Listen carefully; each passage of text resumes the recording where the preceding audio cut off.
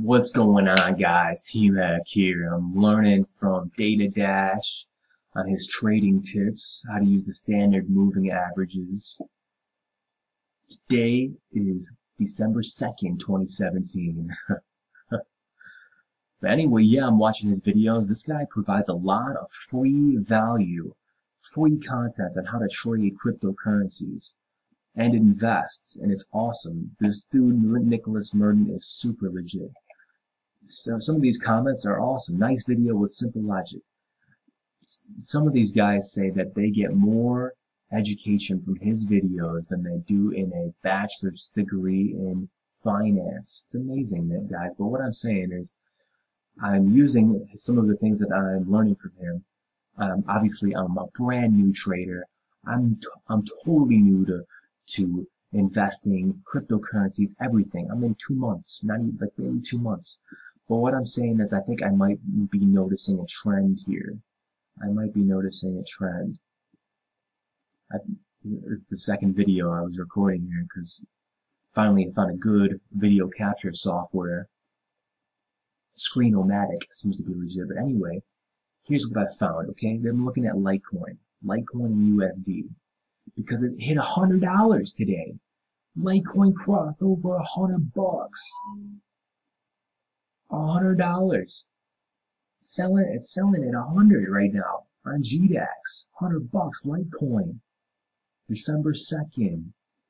I think it even did it yesterday. Maybe not. No, I think it hit it just today. You're right at last night today. Litecoin, $100. But what I'm saying is I'm using these moving averages that Nicholas Merton taught me here to see these trends. I can't wait to get a new computer so I can actually have these things moving quickly. But here's what I'm looking at. On September 1st, Litecoin was almost $90. See that? September 1st, almost $90. And in 14 days, and see how it was way above the 30-day moving average, way above it. And in 14 days, it crashed. September 14th, went down to $45.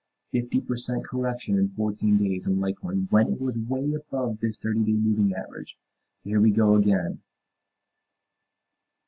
It's Melissa Carter's birthday, yeah. Here we go again. What does it look like we got here, guys? It's December 1st. Litecoin hits $100. Way above the 30-day moving average. What do you think's going to happen in the next 14 days, guys? I think we're going to see a 50% correction. We're going to see a Litecoin at $50, and that's what I'm going to buy in and get 2 Litecoins, not 1. I don't know what you guys think. Tell me what you think. Post it in the comments. Peace.